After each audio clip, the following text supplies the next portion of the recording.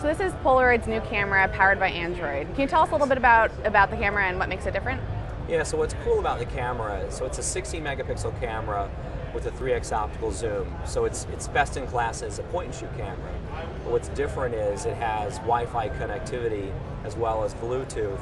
And so it allows people to take a photo and then instantly share it to their social networks. What we found, Polaroid's heritage is in sharing. We were the original photography brand that had a sharing platform where you could take a picture and then instantly share it with someone. And in a digital age, people are now wanting to share their photographs, post them on Facebook, on Twitter, maybe even do a video and post it on YouTube.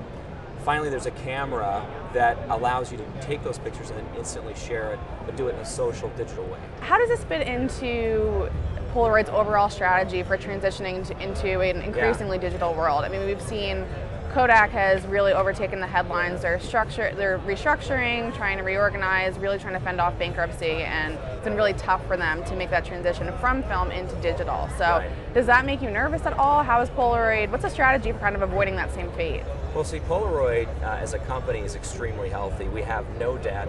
We're owned by very powerful, wealthy investor groups, which are very successful, and we have an extremely profitable business model, which is the exact opposite of where Kodak is at today. So from a corporate perspective, they're two very, very different companies. Kodak has a long road to hoe, and Polaroid's already made that transition and has evolved beyond being a film manufacturer, and Kodak has to go through that process themselves. We've already done that. So at this point, we've bridged into the digital space. We're also still addressing the analog photographers as well. We're also addressing photographers who want to have both analog printing capability but do it in a digital format with some of our Zinc devices that we've announced at the show. And we're going to continue to emphasize instant sharing, which is really what Polaroid stands for as a brand and as a company. Last year you had a huge booth with Lady Gaga showing off 3 products, but we've only seen one of them come out so far, the mobile printer. So what's going on with the glasses and the instant camera? So they're still under development. We want to do it right. We want to get it perfect. And as does Lady Gaga. She's a phenomenal creative person and has done a great job as our creative director and is still doing a great job. And it's really about making sure those products are perfect and right for everybody.